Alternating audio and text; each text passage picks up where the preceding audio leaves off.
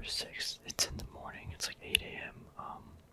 I'm not gonna be able to put out a video later. I'm not gonna be at my computer later. However, I wanted to talk about the market, things that are happening, because I don't know, but definitely, we kind of predicted that the election would come to this. It wouldn't be decided on the day it's supposed to, and it's gonna be back and forth, and the whole thing is just stupid, to be honest. It's so, what's the word, like, fraudulent and conspiracy, whatever, corrupt, I guess, on both sides. I'm not saying one side's corrupt and one isn't. They're both corrupt. It's just dumb. It doesn't matter, though, but, I mean, it does matter, but nothing really I can do about it. Gold and silver took off yesterday. This is 4-hour candles, but gold basically shot up like 2.5%. Silver was up like 6% at one time, I think. Crazy. My whole portfolio moved like, I don't even know, like 7% maybe, just from all the miners. MTA, Metal Royalty moved. Oh my god, it's moving more. Right here. A 17% yesterday. Absolutely crazy. Just getting bid up to oblivion. I anticipated that, these would fall a little bit, or even gold and silver, just because of the election, but I think now that it's getting priced in, Biden might win. He's gonna print debt, or make money, print debt, or print money, make debt, and just do that till oblivion, so excellent for gold and silver. What else was I gonna say? Yeah, I kind of thought Trump would win, but I guess it's more leaning towards Biden. It's not decided yet. However, the market is definitely pricing in that Biden is going to win. So, yep. If he doesn't win, I'm expecting this market to fall. Just because it got overhyped. Like ACB was up like 40-something% yesterday. I got some in my mouth. That's crazy. Like, KCG was up. Yesterday, was it? I guess here was it, kind of. No, it's definitely more than that. Oh, my bad. This was the candle. Yeah. These are 4-hour candles. What is this? What am I looking at? I don't know. It was up a lot. They report earnings really soon. Neo, what is Neo doing, bro? Look at this. It's just like 100% increase in like, what actually is this from? Let's do from here, from that breakout. That's like 60, in like less than a month, 60%, bro. I know people on the channel like this stock and are invested in it, and that's good that you have mad gains, and I hope you do well, but I also hope that the company lives up to these expectations that are being placed on it, because if not, then you're gonna see big price swings downward. I'm not saying that, I'm not saying it's bad, I'm just saying I hope the company is able to perform the expectations the market is placing on it at these current levels within a reasonable time frame to justify paying the price of investing at that valuation. That's basically what I'm saying. What else? Space reported. I added Peloton to the list because obviously people are watching this, and this increased a lot higher than I thought. The last time I saw this price, it was like 28 bucks or something. But I guess the company's doing well, but interesting.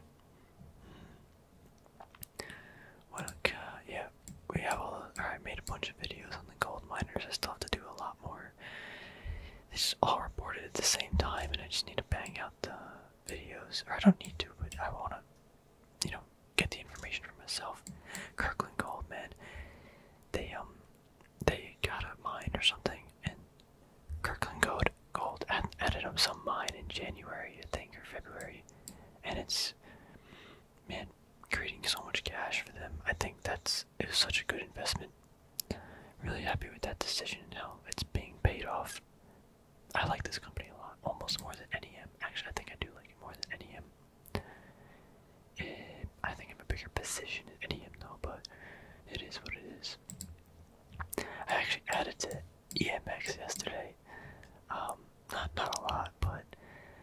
saw MTA was like breaking out of some channel, and EMX was like down here, and I was like, oh, it's probably gonna get bid up, you know, just because whatever, and it ended up getting bid up. Again, the gold and all this this is like the perfect scenario for all these gold stocks, right? If a Democratic president wins, these things are gonna be great, no doubt, or not no doubt, 99% chance in my opinion, it's gonna be great. We have a weak dollar that increases the price of gold. We have all this potential inflation, but money printing, like a global crisis and uncertainty within the economy, and just people, you know, just this is the perfect storm. If I don't see any other better way to play this type of economic event than to just buy gold stocks. And I'm not like a gold bug. I really don't think I am. I've done my analysis. I don't necessarily think buying physical gold is the best investment. I don't think that. I think getting in these miners that are gonna benefit off the price of gold is how to play this. Get in, and then you can liquidate these positions much easier than physical gold. And then put that into other companies, you know, as they increase.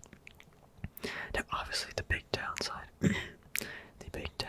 to this is, again, it's I understand the purpose of gold is to hedge against like inflation, to own physical, like real thing, like a real item.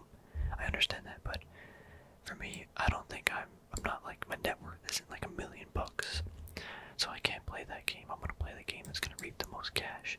Something like this, these gold miners, not in the Momentum Royalty, silver companies.